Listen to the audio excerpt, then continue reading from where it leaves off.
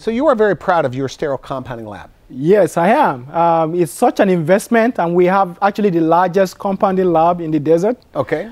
One of the things is like when we went into this, I realized that we have to actually not cut corners. We have to do it right.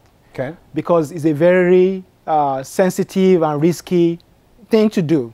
We actually spend so much money trying to make sure that things are done right. So we invested heavily into this sterile lab because we want to make sure that every product that we make, we have confidence in it.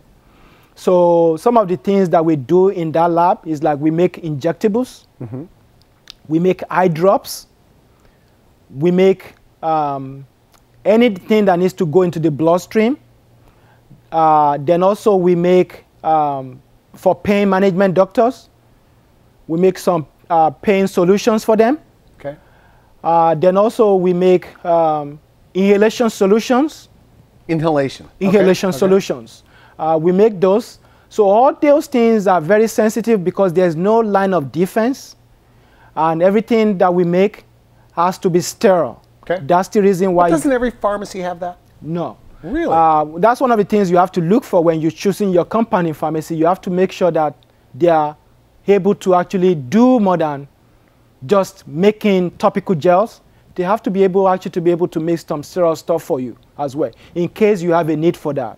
And we have to actually get a special license with the State Board of Pharmacies for us to be able to do that. Interesting.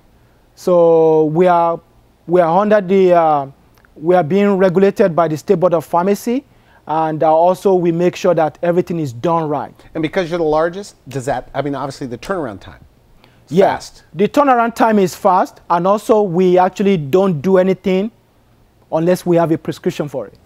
So it has to be prescribed by the doctor before we go into the lab to make anything for the patients. So these are patient-specific stuff. Good.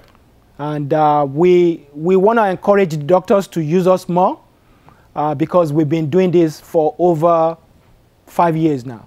Okay, good. So we want to encourage the doctors to use us more, to feel comfortable that, you know what, we know what we're doing, we could get them taken care of. We are here in the desert, we are local, so if you need any of these injectables for your patients, we are more than happy to actually take care of it.